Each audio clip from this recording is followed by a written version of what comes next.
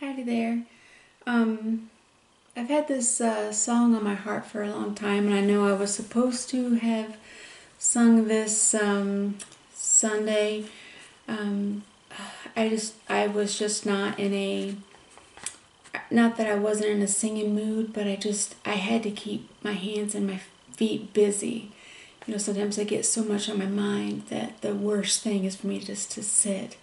And so, anyway, I am here now.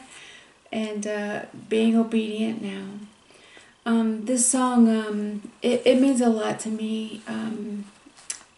It's called "It Is Well with My Soul," and I didn't even know about this song till a few years ago, or a couple years ago, maybe a few years ago. Anyway, but someone who was going through a lot, they had a young son that had cancer, and the mom held on to this song. And then I came across some of the background of it. And it was written by a man who had lost his business, his job, his home. He was a wealthy man in Chicago, and in the Great Fire of Chicago, he lost everything. And I believe he lost a son as well. But the part that I do remember well is he sent his wife and his two daughters to England. They were going to start over there. I don't know. Anyway, I always take rabbit tracks.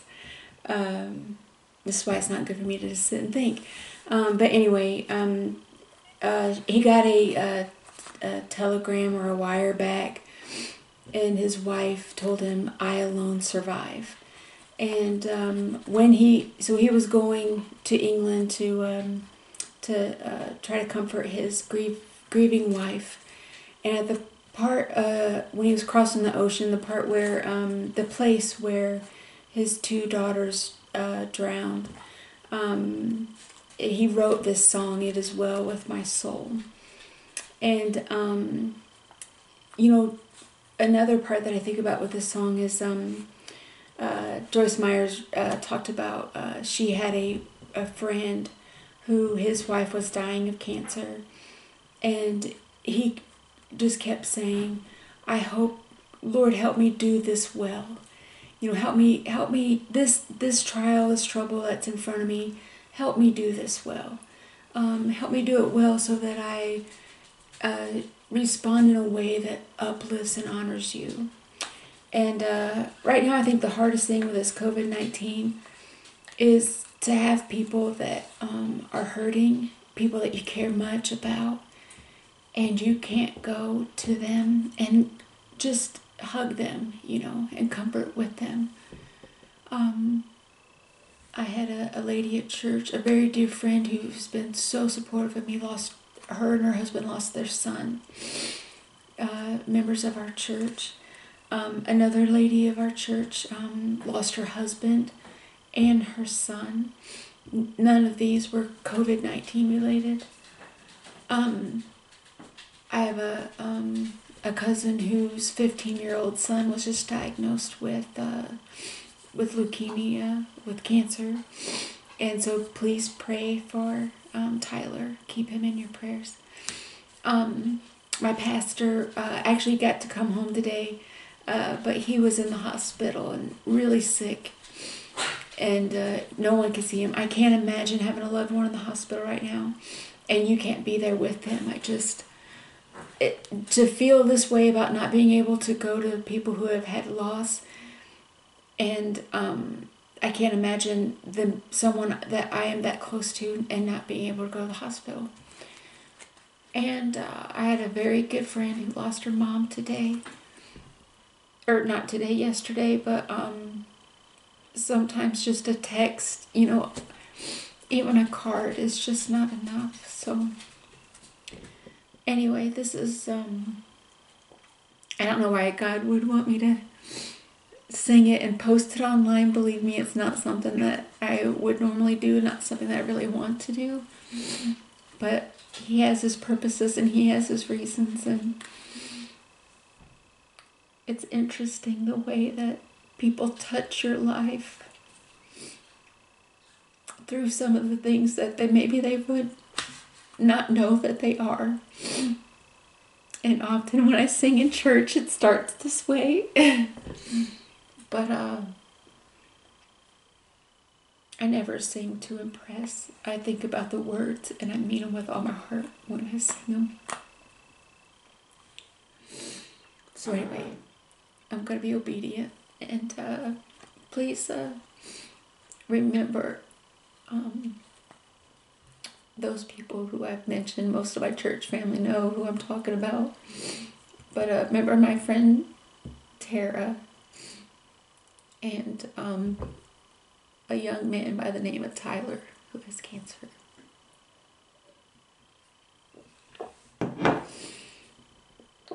God is big enough to heal. He's big enough to save. He's big enough to answer our every prayer, our every need. But there came a time in my Christian walk where I grew up enough to say, this is my need, this is my want, these are my desires. But even if you don't, you are my God and I am yours. And this is kind of what this song is saying. That even if he doesn't, that Job said, even if he slay me, yet shall I trust him. And I have yet to find anything better, anyone better, to put all my hope and my trust in. And I've been through some things that he alone could lift me up. And so anyway, I'm going to try to sing this.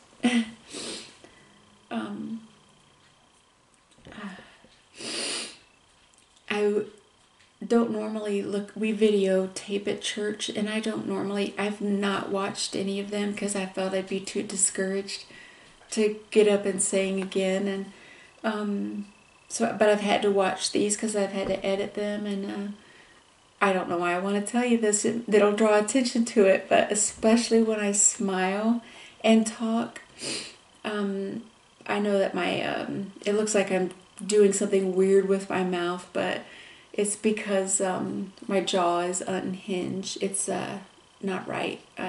It locks a lot. So if you wonder what in the world, why does her mouth move that way? That's why.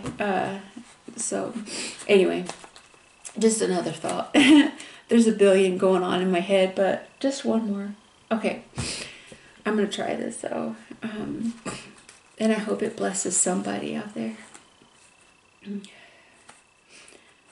When peace like a river attendeth my way, when sorrows like sea billows roll, whatever my lot, thou hast taught me to say, it is well, it is well with my soul, it is well with my soul, it is well, it is well with my soul.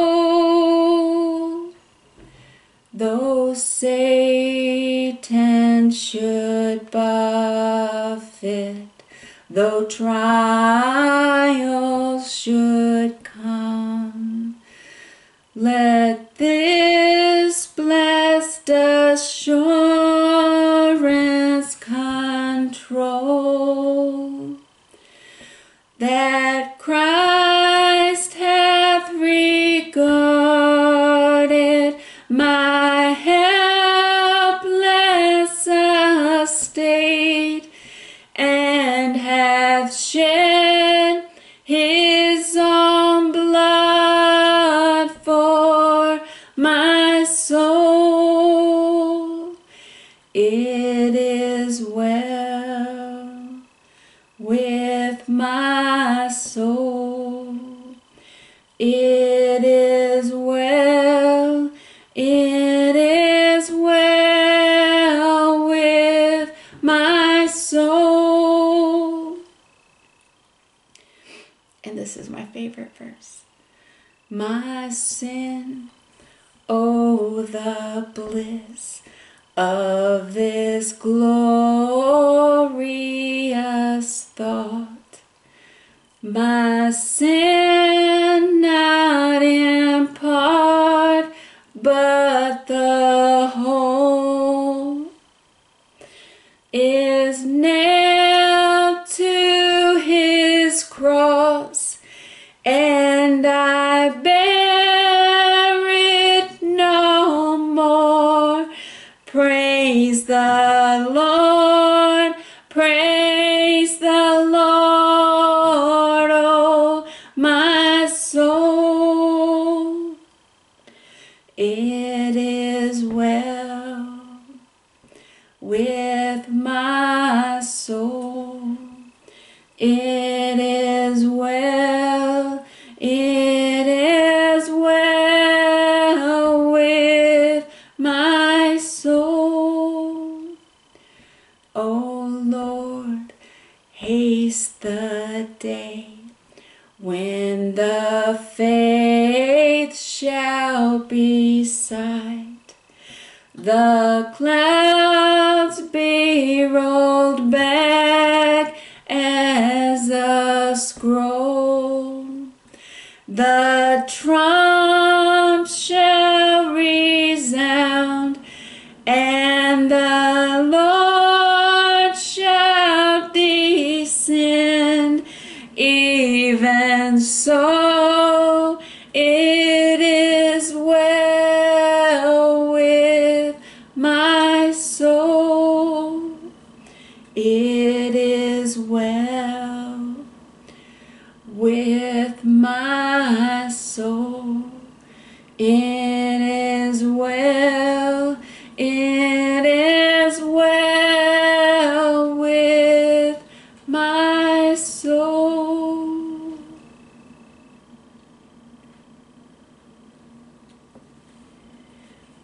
Even if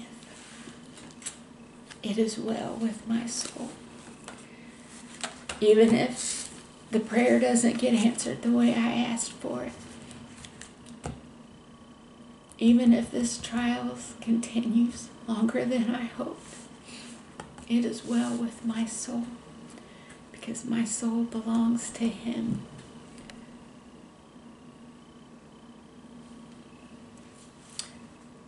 There's one thing that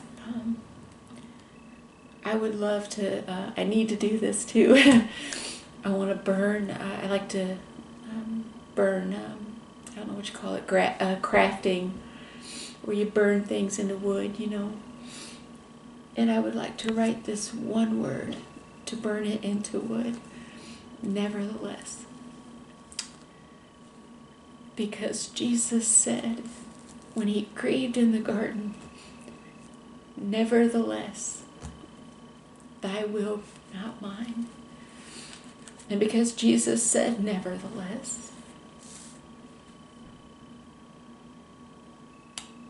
and went ahead with God's will, of God the Father's will, I too can say, nevertheless, that yet shall I praise Him, even in these times.